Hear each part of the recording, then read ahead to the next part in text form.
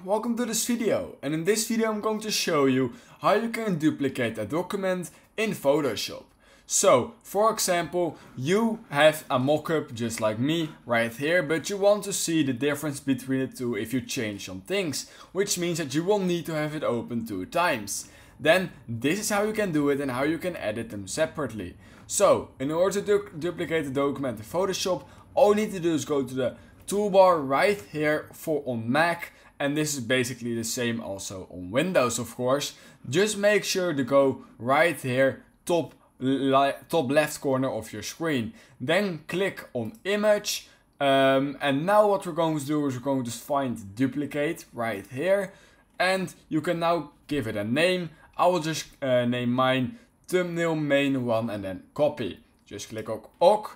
And now we can see that it's duplicated and I now have 2 of them open on Photoshop. So that's how you can duplicate a document in Photoshop. If you learned something from this video, I would highly appreciate it if you could like this video, subscribe to my channel, and I hope I will see you in my next YouTube tutorial video.